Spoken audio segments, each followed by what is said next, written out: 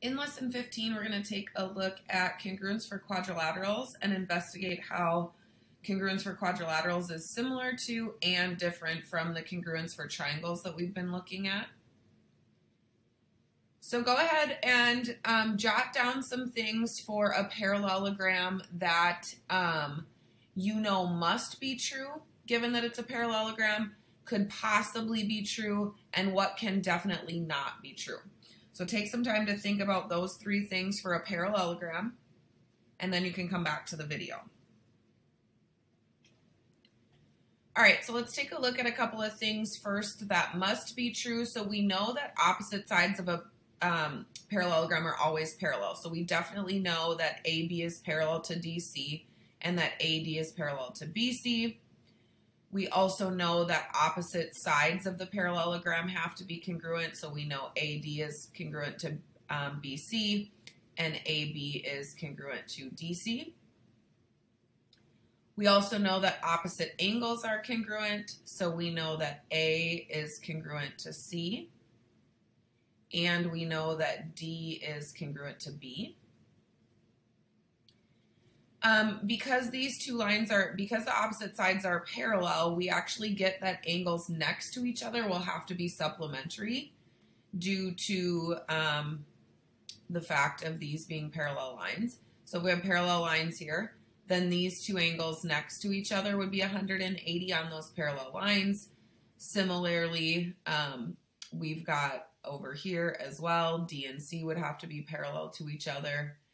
If we then, supplementary to each other. If we took these two lines and this one as the transversal, you'd have supplementary and then supplementary here as well. So all of the angles next to each other are supplementary or total 180. That happens all the time. And then we also know that the diagonals bisect each other. So if we were to put the diagonals in here, we would get diagonals that are bisecting each other. So BD would bisect AC, meaning AC is going to be split into two congruent pieces, and AC is bisecting BD. So BD is being split into two congruent pieces.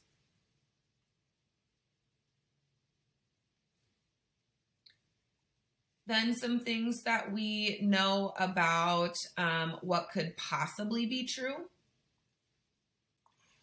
So some things that could possibly be true, maybe the angles next to each other are equal. So maybe your like A and B, maybe your consecutive angles are equal to each other. They don't have to be, but they could be. So angle A might be equal to angle B, or B equal to C, or C equal to D, and so on. That could happen. Maybe AB is, instead of just parallel, maybe the lines are perpendicular to each other. So maybe AB is perpendicular to BC, or BC perpendicular to CD, or CD perpendicular to AD. Maybe two of the lines next to each other are perpendicular. And maybe consecutive sides are congruent. So maybe instead of just opposite sides being congruent, maybe AB is equal to BC. Okay, or sides next to each other are maybe congruent.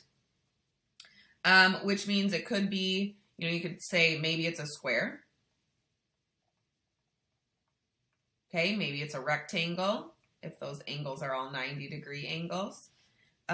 Maybe, it's a rhombus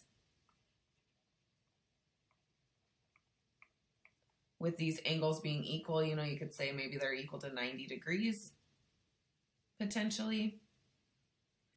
And then what are some things that definitely cannot be true in a parallelogram? Okay, so what things absolutely cannot be true? Well, because these lines are parallel, that means that AB cannot touch or intersect its opposite side. So AB cannot ever touch or intersect CD. That cannot happen. And similarly, AD can't touch BC. Or sorry, AD. So similarly, AD wouldn't be able to intersect BC. So certainly that can't happen. It's not going to be a pentagon or any other shape. It's got four sides. So it's definitely not a triangle, not a pentagon. Replace with any other shape that's not a quadrilateral. Okay, can't be that.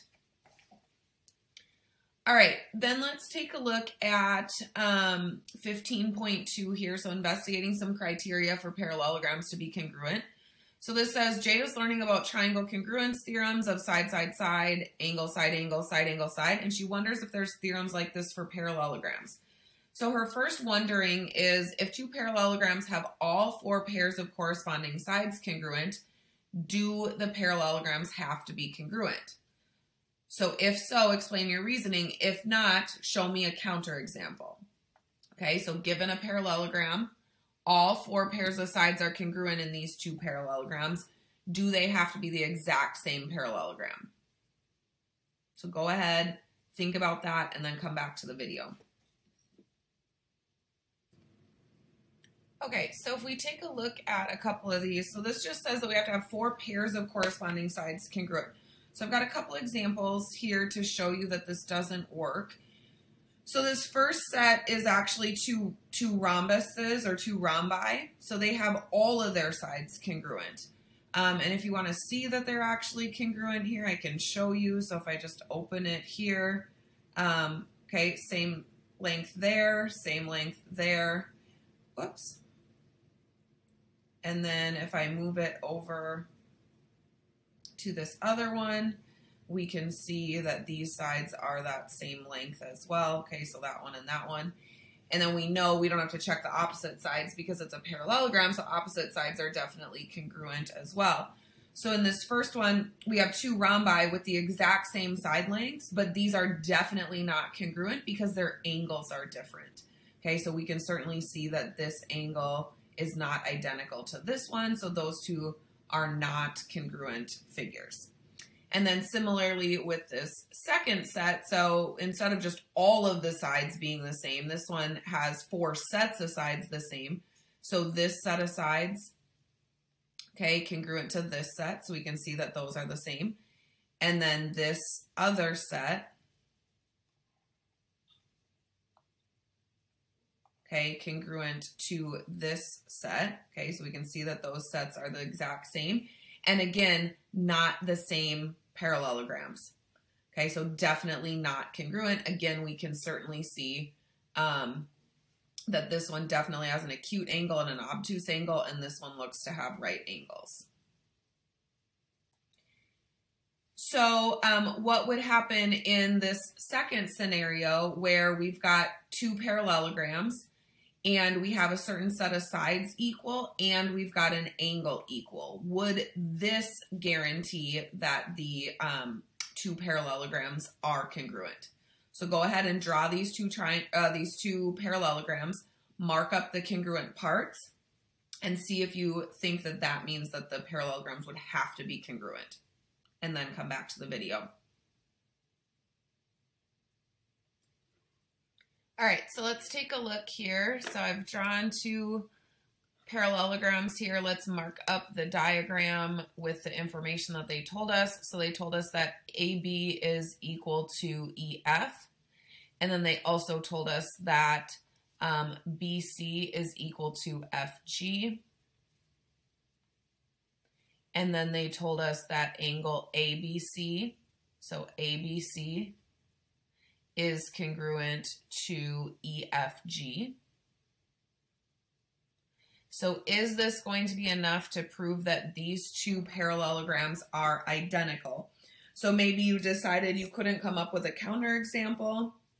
Okay, you couldn't show one where you set this angle and you didn't get congruent parallelograms, but maybe you didn't know exactly how to prove it. And so if we kind of take a look here, we would, if we put in an auxiliary line or kind of a helper line here of a diagonal,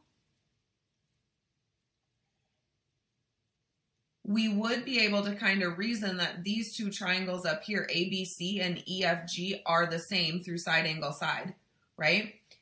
And then in the properties of a parallelogram, this opposite angle would be equal. So B would be equal to D. That means F would be equal to H as well. Opposite sides are congruent. So if AB is this length, then CD would be the same. So same with EF and HG would have to be identical.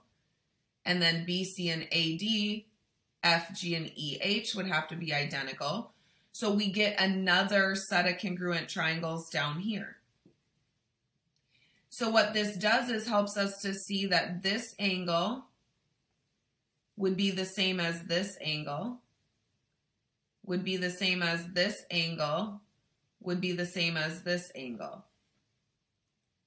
Okay, we would also then hopefully see that this angle here would be a corresponding part to this one because these triangles are congruent, and then corresponding to this one and corresponding to this one.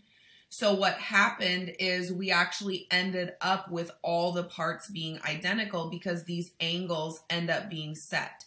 So these angles end up being set, so those opposite angles are equal.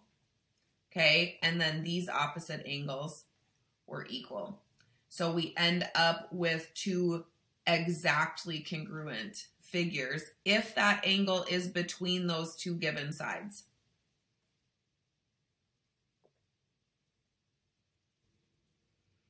And in fact, even if, so if we took a look, let's move these down. What if that angle wasn't between those two sides? Okay, so if we were given this side to this side to this side, and we were given the angle not between it, would we be able to reason here that these two parallelograms are congruent? So let's go ahead and put in another kind of auxiliary line here. I'm going to split it up because that's where the angle was.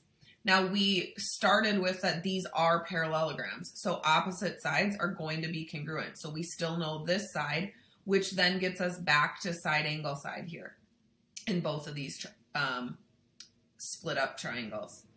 Okay, so we have the opposite sides congruent. We also know opposite angles are congruent. So we get back to another set of triangles, 4 sets of triangles that are side angle side. So we would again be able to reason that these two angles are congruent to these two angles by corresponding parts of those congruent triangles, this one here, okay, which then forces these angles to be identical as well. So all the parts of those parallelograms are identical. So as long as you know 2 of the sides, okay, and then the angle between, or not between, just an angle, you should be able to reason that it's a that the parallelograms are congruent. All right, so you know how to prove points to points, segments are congruent, triangles are congruent, and now you know how to prove some quadrilaterals. So you use different theorems like side angle side, side side side, that kind of thing to prove the properties of special triangles and now also quadrilaterals that you've met along the way. So learning targets from this lesson was that you could use rigid transformation to prove quadrilaterals are congruent and write conjectures about quadrilateral congruence. And actually, I didn't necessarily use rigid transformations. I used triangle congruence, so I did kind of side angle side to each one. But if you are able to prove that triangles are congruent, so let's go back to this example here. If you're able to prove that 2 triangles are congruent, then there is definitely a rigid motion. So once we got this triangle congruent to this triangle, we know that there's a rigid motion that takes this one onto this one. So then there is a rigid motion that will move the rest of this over, is what that is getting at. And then writing conjectures about quadrilateral congruence. So given 2 sides and an angle, that will be enough to prove the quadrilaterals are congruent. Okay, talked about that. And then here would be your cool down. So side, side, rectangle congruent. So if we knew that 2 corresponding pairs of adjacent sides in a rectangle were congruent, would that be enough to prove that the rectangles are congruent? So remember that a rectangle by definition has 90-degree angles. Okay, it's a parallelogram with all 90-degree angles. So we know in each of these that every angle here is 90 degrees and that they are both parallelograms. So if we had, if we knew that a pair of adjacent sides were congruent, okay, adjacent meaning next to, so this one congruent to this one, and then the one next to it congruent as well, would that be enough to reason that the two rectangles are congruent to each other? So I would say yes. Okay, again, you could put in the diagonal here and say we've got side angle side, which would then get you a rigid motion that would take this one onto this one. Okay, and across from each other here, you've got those opposite sides congruent. So you could also talk about that this angle would be congruent to this one, which is here and here as well. I mean, we already know that these are 90-degree angles, so I'm not sure we even need to do the corresponding parts here. But then this angle and this angle congruent here. So you certainly have all of the sides and angles being congruent, since these are congruent. We already knew they were 90, so again, I don't think that that part is necessary, but all of the corresponding parts are equal then, which is the definition of congruent figures.